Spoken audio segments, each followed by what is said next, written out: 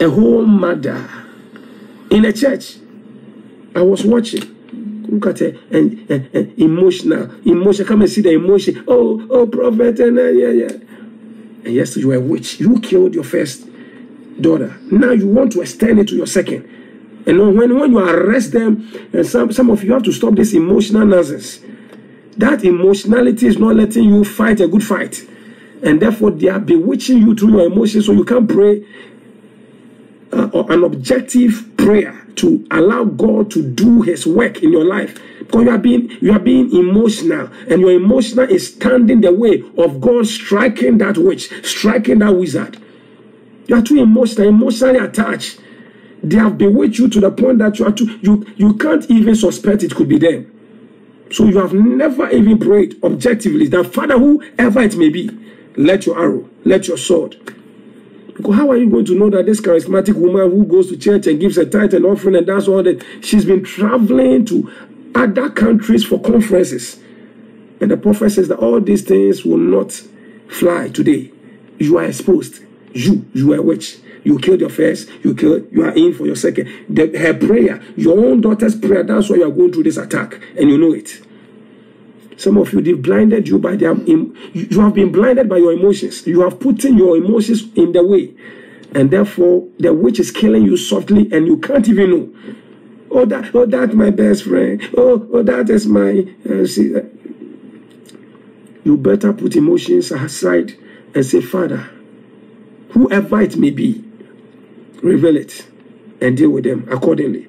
Because if some of you don't wake up, they will cut you off quickly. Because witchcraft spirit is a spirit that has no compassion and shows no mercy. A whole mother can kill his own son and daughter, not because she wills it. This woman, I don't think it is her will to want to kill her daughter, but she's under pressure.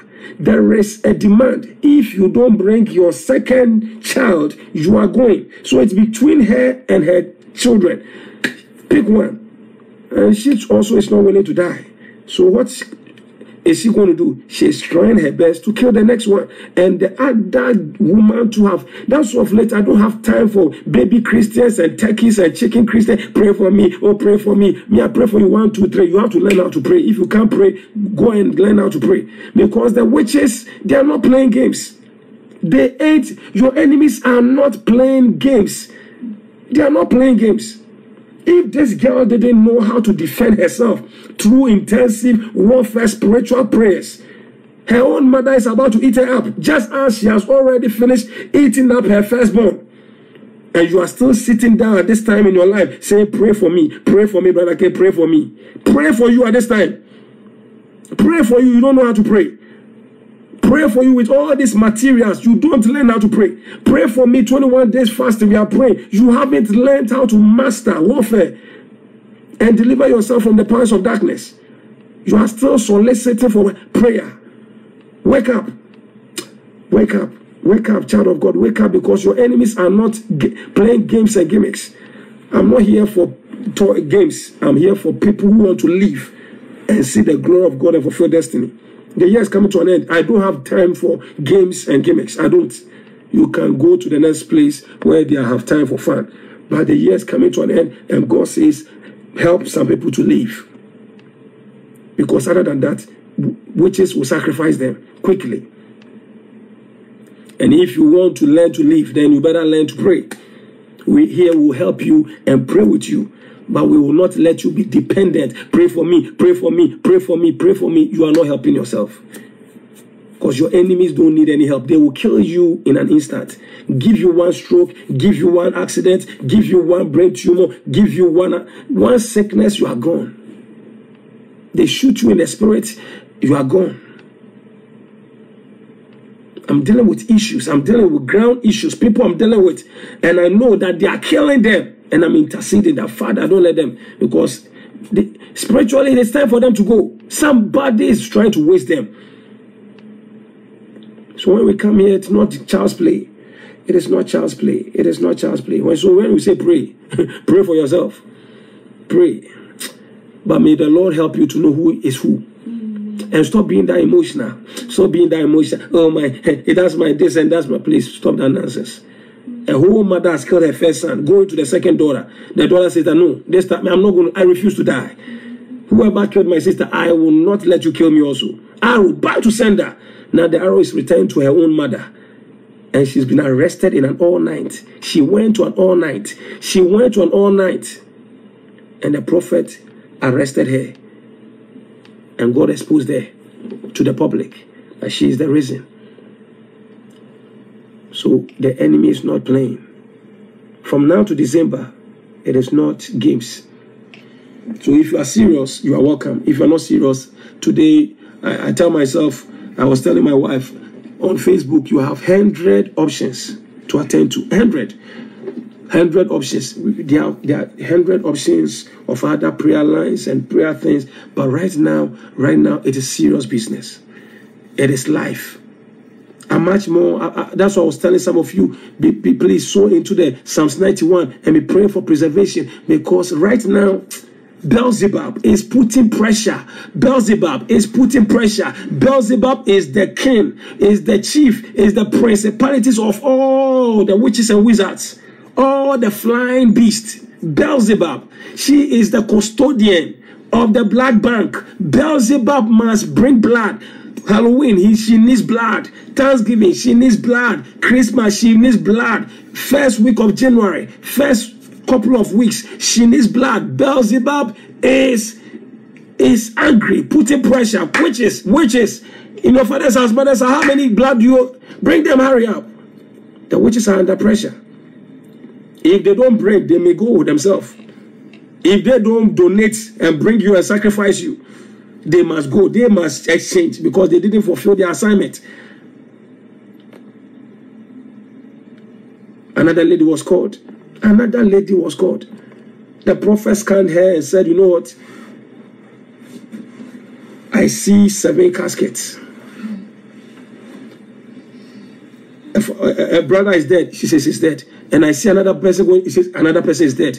And then he said, you'll be traveling to go for the funeral and you will die. And then there will be another 5 more because there's a new person who is being installed as a new witch who is going to be the chief witch of all the witches and wizards.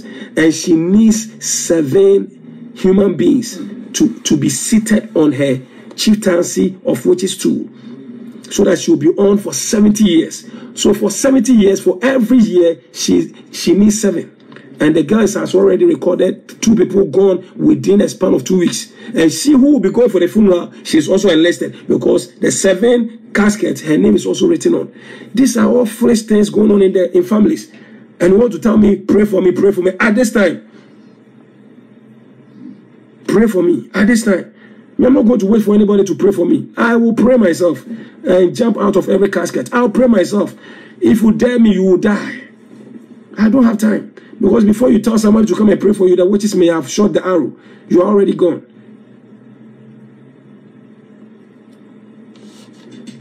I said my spirit is angry. Especially, sometimes I wish it was not true. We teach it, we preach it, but I just wish, oh, maybe it is not real. We are being too spiritual. But it is true. A man's closest enemies are people of his own household. You can argue with, you can fight it, but Jesus said it. A man's greatest enemies are the people closest to him or her. You can argue with, you can fight it, but that is the words of Jesus. And even with Jesus, it was exemplified in his own life.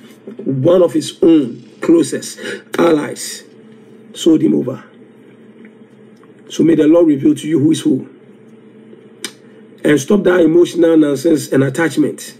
And allow God to reveal things to you and expose who must be exposed and frustrate their evil works. Because as long as you are blinded and blindfolded through your emotions, you will never detect, and that's why they kill you, because of ignorance. But when you become objective and you are open and you pray, then the sword, because some people, God wants to fight for you, but your emotion is standing in the way. God wants to deal with some people, individuals, wicked people, individuals in your lives. But because of your emotions and you are always standing the way of God. and say, okay, since you don't want me to fight this battle and you are always wanting to do your own thing, I'll let you go. And these people to have no mercy. They'll kill you in a blink of an eye and sacrifice you, because it's either you or them. In the satanic camp, it's either you or them. It's either they bring blood sacrifice or they themselves are going to be used to replace what they didn't bring. That's not for everybody. It's for people going through intensive warfare. And that's why here it's not for everybody. It's for people who are going through intensive spiritual. This is an intensive place, a very intensive spiritual warfare. People who understand spiritual things. And so if you don't understand it, it's foolishness to you. Understand. Even if it was me, it would be foolishness. What I'm saying will be foolishness, because you are ignorant of the device of the enemy. You already been witched. You don't understand nothing. But if you understand spiritual things and spiritual codes and spiritual things, then take these things seriously and begin to pray that you shall not die, but you shall live, and that nobody should sacrifice you, and cover your family and your children in the precious blood of Jesus. So if you don't understand, I understand you don't understand, and I don't want you to understand, because this is not within your jurisdiction. You can't expect somebody who is having a headache to go to a gynecologist for treatment. The gynecologist specializes in pregnancies. So if you're not pregnant, what's your business? So if this is not your place of problem, it will be foolishness. And I understand, because you don't have spiritual problem, because you don't even know what's going on. So you coming to a gynecologist, the gynecologist cannot help you, because whatever she is doing, it doesn't make sense to you, because that is not a specialty. In the same way, this is my specialty. We deal with spiritual deep things. So it is like you coming, it is a branch. Gynecologist is also a doctor. But the fact that you're having headache and stomach ache doesn't mean that go to the gynecologist. A doctor, all right, but they can't treat you. You can run to the dentist, but their specialty, they are doctors, but not your stomach. The dentist cannot help your stomach. So in the same way, we are under the department of Christianity, but here is the military branch. It's the armed force. It's the warfare zone. So if your situation doesn't pertain to this area, you'll be wasting your time. You're not even understanding what we are saying and what we are doing, because that is not your sickness. That is not the problem you are dealing with. But those who are pregnant, when they go to the gynecologist, they understand the terminology and they understand what is going on. So there are people right now hearing me. They understand it, because even they know it. Some people, most people here know and understand what I'm going through. So you, an outsider, it's okay if you don't understand. And it's okay if it doesn't make sense to you. That's okay. You are in the wrong place. You are a patient with headache who has bumped into a dentist or a gynecologist, and they don't make sense to you. That's how it is. We are in the military branch, the armed force. We deal with warfare, not fanfare. So that's what I'm telling you, somebody. Amen. And if we don't pray some prayers and stand in the gap of intercessors for some people will not live to see next year. We need to frustrate and thwart the works of the enemy. Amen. So now, Psalms 124 says that if it hadn't been for the Lord who was on our side, let Israel say, if it hadn't been for the Lord who was on our side, when men rose up against us, they would have swallowed us alive. When their wrath were kindled against us, then the waters would have overwhelmed us. The streams would have gone over our soul. Then the swollen waters would have gone over our soul. Now listen to this. Verse 6 is where I want to emphasize to somebody. He says, blessed be the Lord who has not given us as prey to their teeth. Blessed be the Lord who has not given us as prey to their teeth. Somebody wanted to eat you up. Somebody wanted to eat up your flesh, drink your blood. Somebody wanted to devour you. Somebody wanted to turn you into a turkey and a chicken during Halloween and Thanksgiving. But thanks be to God who will not allow, who will not permit your enemies to kill you through cancer, to kill you through heart attack, to kill you through accident. Get a book, Consuming Fire for Fire. It will help you deal with witchcraft. and get your deliverance from the powers of witchcraft. It will expose any witch in your life and frustrate their satanic agenda concerning you. Get this book and it will bring a source of help to you. As you use this book, God will begin to expose your enemies to you in your dreams. Go to our website, www.freshfireprayer.com, www.freshfireprayer.com.